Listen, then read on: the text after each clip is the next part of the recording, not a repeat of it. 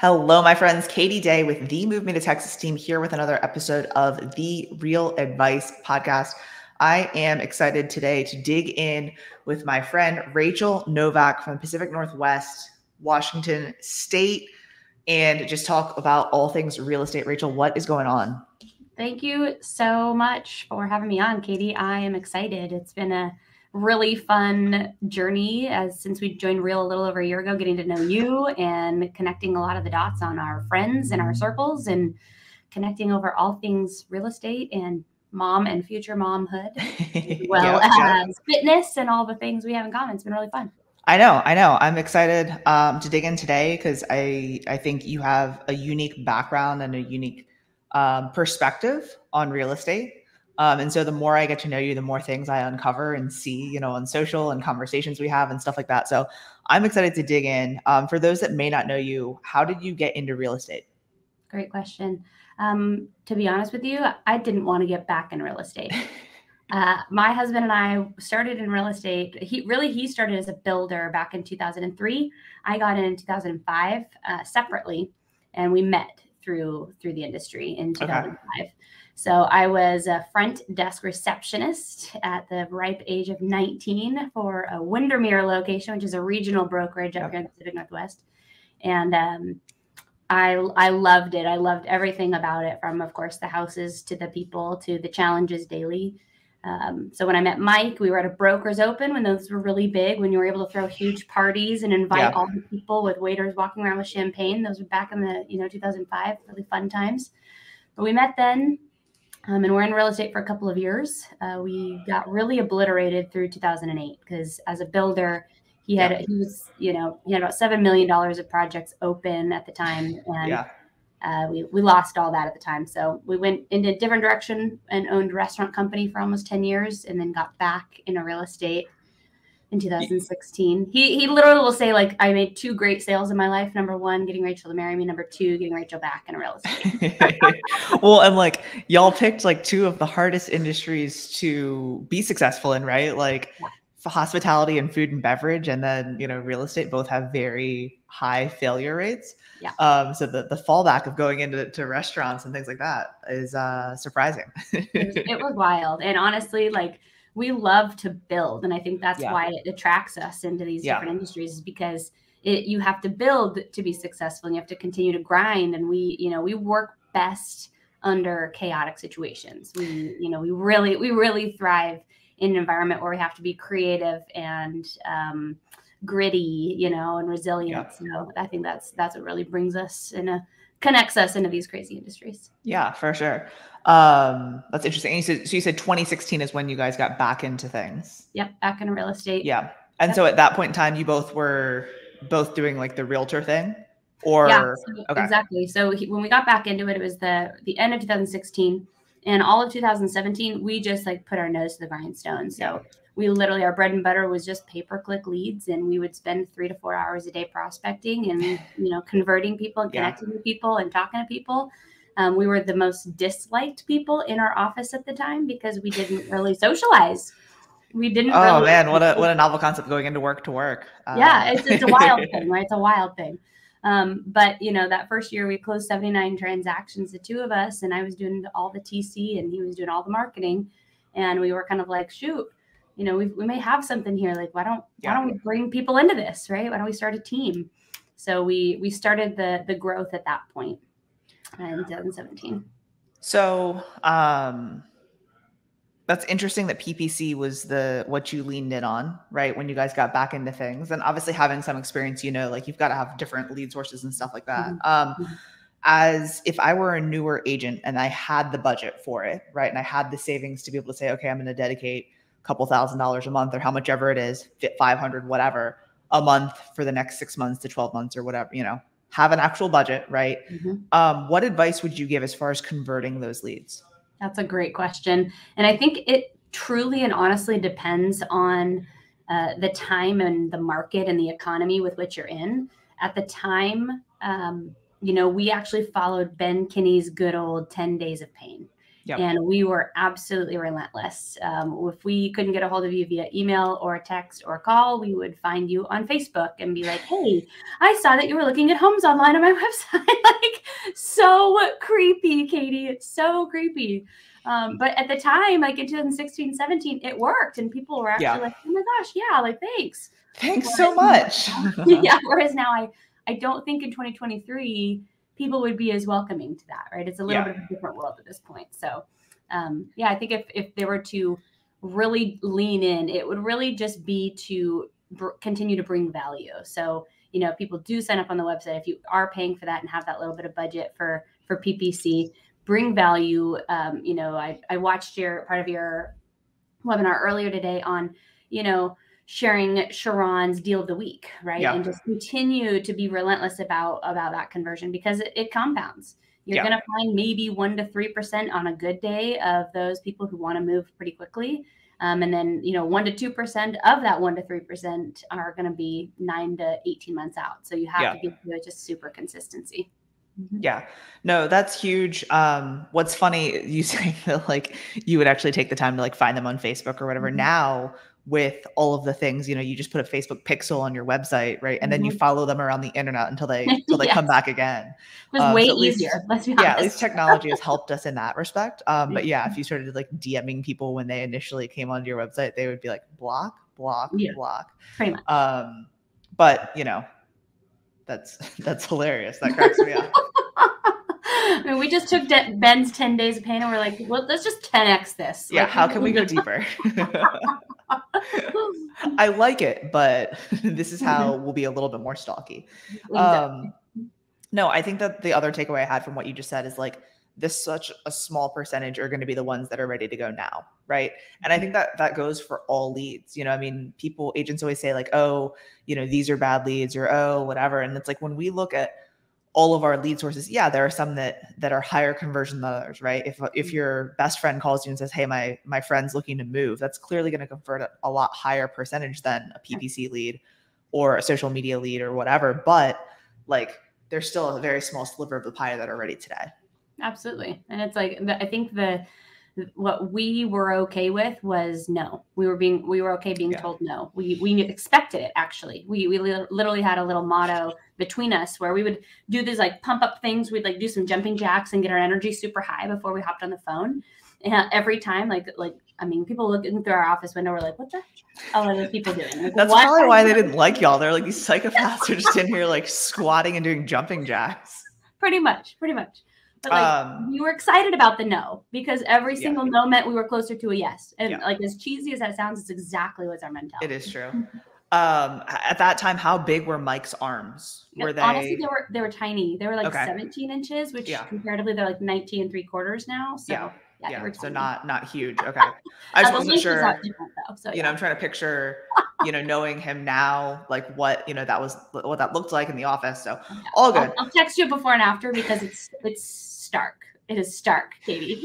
For those of you that don't know, Rachael and Mike, they work out a lot, and they are part of the Hatch coaching world. And so I really like to make fun of Mike, and then Colton Lindsay Colton Whitney. Whitney. Lindsay. Well, their names are so similar. Colton Whitney, Lindsay, they both have female names as their last name. But anyways, Colton and Mike both have very large arms, so I like to make fun of them, like, just because it's what we do. Anyways, I digress. So you guys got back into real estate 2016. How did you balance working together? It's a constant balance, Katie. It's a constant balance. In the first year, like I said, we're kind of, our backs were a little bit of against the wall. We got back into it really out of necessity, because in Washington State, there's a huge legislation change for the minimum wage laws. And for restaurant companies, it obliterated about 30 to 40% of restaurant companies in the state, because the minimum wage went up about almost $4 an hour. And so when so for us, like, we had 425 employees at the time. Do the math. Like, you can't raise menu prices fast enough to really overcome that. So we really were kind of in an exit strategy out of that company and back into real estate. And so really, we didn't have a choice. It was very, back up against the wall kind of a thing. But, and I think, Katie, I just forgot your original question. No, all good. So like, how did you guys, working I know together. you both are grinders, and like, you're gonna like do what you need to do to get stuff done. Right. Like I know that about you, and anyone that meets you, like just in minutes, like sees that work ethic. Right. But like in balancing working with each other, because I mean, my husband and I work together, right? He's across the hall from me right now. It's some days are great and some days aren't, right? So how do y'all balance that, or how did you, as you were kind of getting back into the business together, balance that? Thank you. Yes, back on track now. So really, it really comes down to identifying and understanding each other's strengths and each other's areas of opportunity, right, or weaknesses. I think that it's so PC areas of opportunity. Well, like you telling a man that he has weaknesses does not go over well. If you say, here, I think we have an area of opportunity, it's going to be received better. It cracks me up that you say that. So one of the books that I've been obsessed with lately is Exactly What to Say by Phil M. Jones, right? And so a lot of those like language patterns and things you say, right? Mine's right up here as well. A lot of those language patterns and things you say, like when Ryan uses those on me, I'm just like, no, I would not be open-minded to going to get sushi instead of Vietnamese food. Like, so anyways, areas of opportunity, identifying strengths and weaknesses in each other. Yep. What else? That really, I mean, when it comes down to it, it's like you have to be able to separate your personal feelings, your personal relationship that you have outside. We're parents, and then we are, best friends, and then we are man and wife, and now we're business partners. Yeah. And so when you're at work, you have to act like business partners. And if you start bringing in, little connotations of marriage into a business relationship, the little, contempt comments, or the little, like each other's buttons so well, what I mean? Like you're poking at each other at work. That's shitty. Like that's not going to end up well. So you have to be able to respect each other enough at work, just like you would another professional, which, is hard some days, because then you're kind of like, we're going to discuss this later, but we're going to let this go right at this moment. Right. Yeah. Like we'll discuss it later. Yeah. But yeah, I mean, he's a good businessman. Like you kind of mentioned, we have a similar work ethic. We have similar goals. So I think that, we have an aligned vision of what we want life and our future to look like. Yeah. So the day-to-day just really comes down to having a ton of patience and having a ton of professionalism, as well as, being a little PC sometimes around the office. Unfortunate. No, I think that's huge. I think that it is sometimes hard, especially, when you know each other's buttons to push. And, if you are in an argument at home and then you come to work, it's like, all right, like, you go over there, I go over here. I think one of the other things, at least for me, for us, is like, it's not like we're like out showing homes together, or we're like, sometimes we do go on appointments together. Sometimes we do drive to stuff together or whatever, but it's like, we each have our own clients. We are doing different stuff for the team, and stuff like that. Yeah, exactly. Yeah. And ours is similar as well, where, it was our first year, we both did both. So we both had a buyer and a seller pipeline. Yeah. We both had, all these things. And we realized pretty quickly that, I'm more suited to the listing side. And he's more suited to the buyer side. And so, it's kind of counterintuitive, because most people think that like women make better buyers agents and men make better listing agents. Depends on the personalities though. Yeah, exactly. So we then, in the beginning of 2018, decided to split that up. Okay. That's been huge, because I'm able to stay in the mentality of representing sellers, of creating the standard operating procedures and the SOPs for everything listing for the entire team. Yeah. And conversely, for him to be able to do that on the buyer's side. Right. So. Well, and so y'all are both still in production today. Is that correct? Yep. Both of us are. Mm-hmm. And then you have team members as well. We do. Yeah. So, I mean, as a team, we sell anywhere between 200 and 250 houses a year. Mike and I obviously are quite a bit of those. So I've, his typical sales is between 60 and 80 a year. Mine's between 40 and 50. So, he's doing 60 to 80 buyers a year. Yeah. Yeah. That's wild. 2021 needed 83 and 81 respectively. So last year our units were all down, of course, a little bit. Yeah. Mm-hmm. That's crazy. Mm-hmm. I'm impressed. So I want to talk about how he does that, because I know that you guys have a system that it's a little bit different from the traditional team. So like you've got your team, and then you have kind of how y'all sell so many homes, right? Exactly. So yeah, let's talk a little bit about that. How is he leveraging his time to sell 80 units in a year? Yeah, well, it is exactly that, Katie. It's leverage. Yeah. In 2017, when we got back into it, we had no leverage. We had nothing, right? We had to build it. And so we kind of immediately took to our different areas of expertise or areas of responsibility. So I really manage the children because we have 3 kids, 13, 11, and 7 now. And he took to the marketing side and to the PPC, and we have a really good deep relationship with Nick from Driven Leads, he ran our PPC for the restaurant company for a couple of years before we got into real estate. So it was an easy just like keyword switch and then boom, we're off. Right? Instead of food, it is now Yeah. houses. Yeah, it used to be happy hour. Now it's houses for sale. Yeah. So we kind of took off in those trajectories, and then as we started to be able to basically put away money and started to see really consistent business come in, and we had consistent closings, we were able to start building leverage in. So for me, the first piece of leverage I built in was a nanny, of course, because I needed to be able to have coverage for school drop-offs and pickups. And then I was able to focus on business more during those hours. So I had more focused time. Then the next hire we did was like a TC or an admin for the both of us, which was a lot for that person doing. At the time we did our first year, we had 79 deals together. But it was a lot, right, for a person to come into. And then we added a couple of agents, which kind of helped just with the lead flow and making sure the leads were falling through the cracks. Then we adopted about 3.5, almost 4 years ago, we adopted what's called the partner model. And so he has now 2 full-time salary partners. I have 1 full-time salary partner. And really we talk about it and we exercise it like a doctor-nurse relationship. So Mike and I are the converters. We are responsible to build our pipelines. We are responsible to bring in the business. We are the ones who go on the appointments, close the client. We set expectations. We negotiate the deal. We write the offers. We do the stuff that really matters. But at the end of the day, really, there's so much stuff in between. The showing of the homes, the filling out of all the paperwork on the listings, the coordinating of the vendors and the contractors and the people for, our sellers getting their houses ready. There's so many time-consuming things to do in this industry that really are not super high dollar producing activities.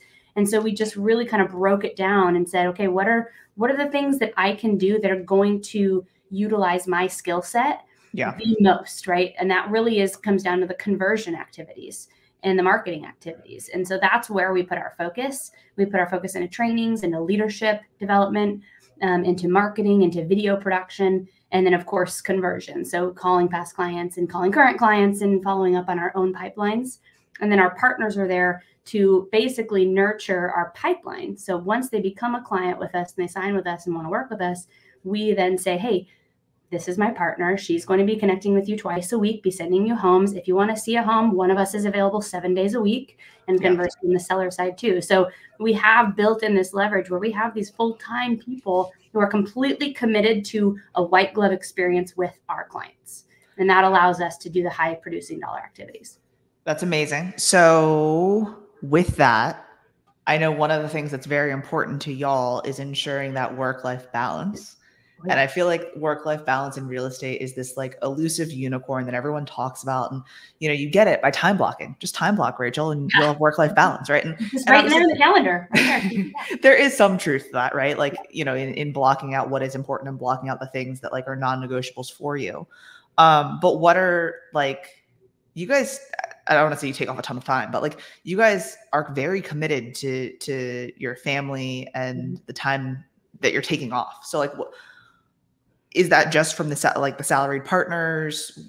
At what point has that been since 2016 that like you guys have always done that, or what's kind of in the background on that? Super good question, because I think that a lot of people get into this industry for the freedom that this job allows, right? And the schedule freedom. I love my flexible work schedule. Yeah. Totally. Yeah. Flexible work schedule. And so did I. I mean, we both did, right? That was part of it. But let's be super crystal clear that you have to earn that flexibility. You have to put in the time, you have to put in the inconvenient hours, and you have to continue to put in the inconvenient, work to get the convenient lifestyle. And I think that, people coming in expecting that in the first year or 2 or even 3 are under a delusion and do not have good mentorship, because truly to build that kind of leverage and have the type of life where, you know, our structure is, we call it the 90-day rule. Okay. So every 90 days, every quarter, we take off between 5 days and 2 weeks. And we alternate a trip for us and then a trip with the kids. So a family trip. So we're getting in 4 vacations a year, you know, 2 with the kids and 2 just us. And that doesn't mean we're not working at those times, but because we built the leverage in with the partners and with our TC and with our administrative team, we can say, hey, these are the windows that I'm going to be available when I'm gone. Yeah. We'll be checking my email, my text at these times. If it's an SOS, if it's something you cannot handle and absolutely have to have me, like, you know, call 3 times in a row and we'll talk through. Yeah. But, you know, really it's about setting expectations. It's about empowering your people. You really have to be okay empowering the people around you and trusting them with the tasks that they have to do. One of my things on that is like, you know, if you go to like Mexico, it's like a very similar time zone. So it's very easy to like sit down and then get caught up and realize it's now noon and you're still sitting in your hotel room responding to emails. Yep. But if you go to like Europe or Asia or somewhere on the other side of the world, the time difference is so significant that like you're checking your email when everyone's still asleep. And, you know, it's also a better vacation in my opinion. So that's my hack to the time balance. You absolutely nailed it. So like, that's exactly, Mike and I have been to Switzerland twice. We were in Italy this last year. We're going to Greece next, at the end of March, and we're going again back to France and Switzerland this summer for that reason, because nobody in our world is up until 3:30 p.m., Europe time. Yeah. We can actually get almost a full day of activities without being bothered yet. Right. Yeah. And we're okay with that lifestyle. Like, we're okay taking a break for an hour and coming in and dealing with some things, or writing a contract if we need to, whatever, if we need to. But yeah, that's absolutely, like, I think we're on the same page. It's way more fun over there too. Yeah. We went to Asia in 2019 and that was our first big trip, right? Like, I got into real estate in 2017, so our first big trip was 2019. And when we did that, it was so wonderful. Like, there was one night I remember I was up negotiating a contract with and it was like one of my best friend's houses, so I was like negotiating a contract. But other than that, it was so great because it was like never, I would wake up in the morning, put out any fires before dinner, put out any fires. And it was just like, it was great. Oh, I for sure had to like literally set an alarm for 1 a.m.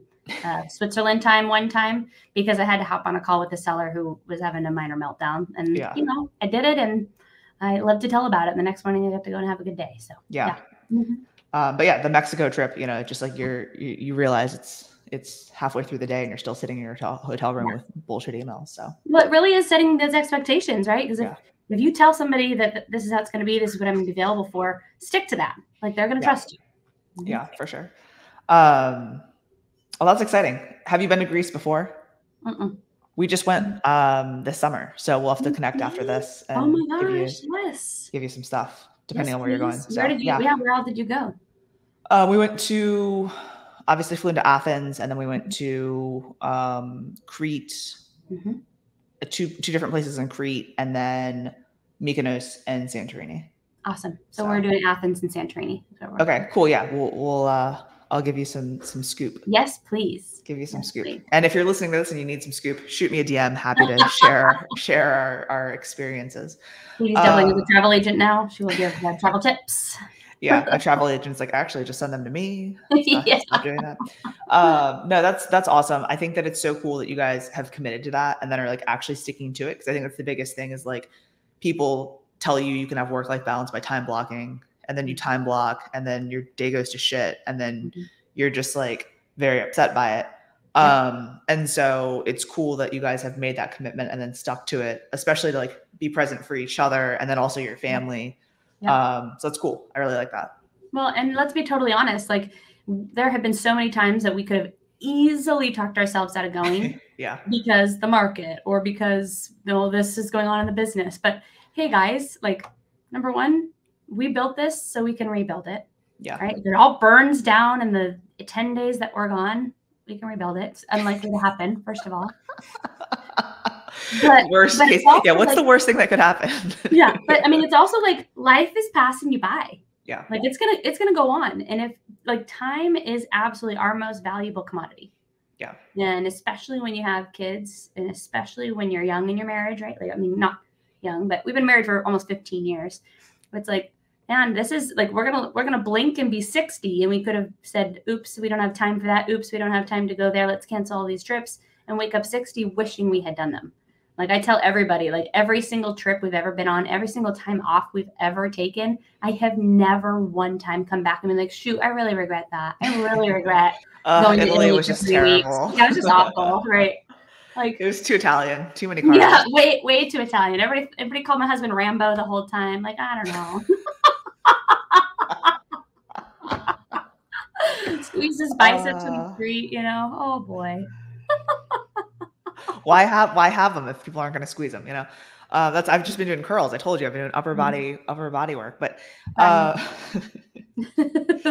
that's really cool. And I also like, you know, and we're in the first part of the year, right? And you're talking about like, this is what we're doing this summer. This is what we're doing in the fall. So it's like having them already planned out, I think is helpful. And so I think word of advice out there for people that may be listening, like, holy shit, like how do they afford 4 trips? I can't do that. I'm just starting out, whatever. Book at least something, like even if it's a weekend away, if it's a staycation, if it's just something for you to refresh and reset and things like that. Because once you have it booked, like there's nothing more motivating than, you know, needing to make that money, right? So booking the cruise, booking the trip, booking the hotel, whatever it may be. And it always works out. Like it always seems to work out. So it does. Well, and honestly, like we didn't start going to Europe. Like we didn't start by these long 3 weeks in.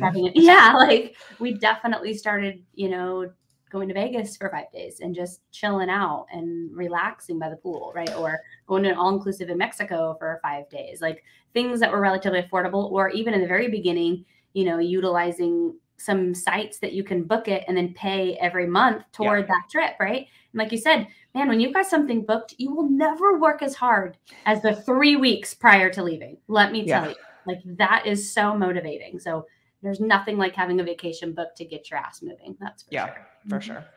All right. We haven't really hit, I mean, all of this has been advice, but like obviously the title of the podcast is Real Advice. Yes. So if you were talking to a brand new agent that just got licensed today and PPC wasn't an option for them, right? Take that off the table. What would be your biggest piece of advice for them to get going in real estate? Yep. So my biggest, I have two biggest pieces of advice, because I think there are two things that most people, I think everybody knows to connect with others, right? So number one would be to continue to connect. So stay really active either in your church, stay really active in your gym, stay active in an area of interest to you that's authentic and that's genuine. Don't go start, you know, don't join a networking group for realtors. Like, please don't do that. There's going to be 27 other realtors in that group. But stay very active and consistent with the people that you see, and building relationships in those environments.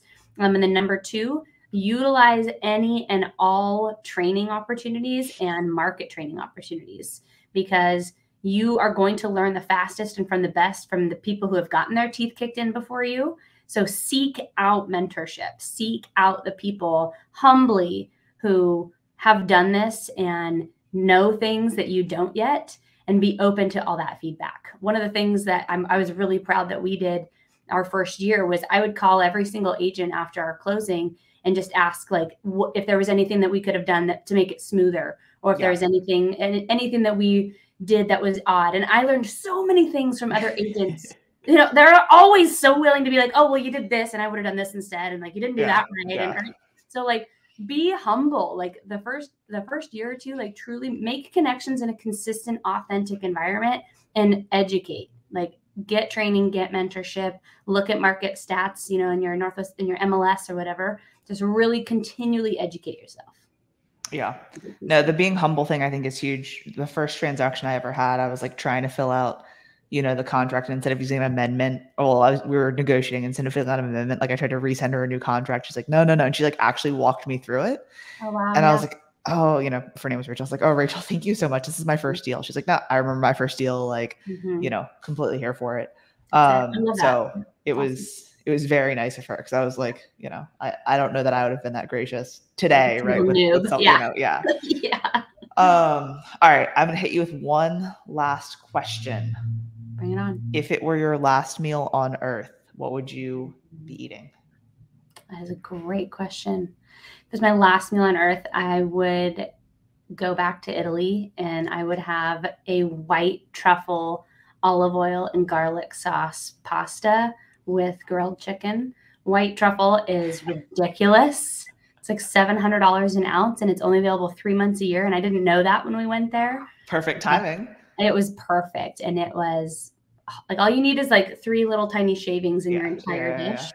Oh yeah. Well, it's also so expensive. It's like, well, all I can afford is one shaving today. But it's like, it looks like fettuccine Alfredo and it costs like $30. You're like, dang, that's the white truffle. That's why. Yeah. So yeah, that's probably what I'd have. It was just it was phenomenal. Yeah. I love it. Awesome. Well, Rachael, thank you so much for taking the time today to chat. Really love connecting with you and, just making fun of Mike and learning more about real estate, obviously. If someone doesn't already follow you on social, where's the best place for them to connect with you? Yeah, so both Instagram and Facebook, I'm pretty dang active on. It's just my full name, Rachael with an A, Novak, Rachael Novak. So that's me. Awesome. Good deal. Well, wish you nothing but the best. And again, thank you so much for your time today. Thanks so much, Katie. Enjoy your day.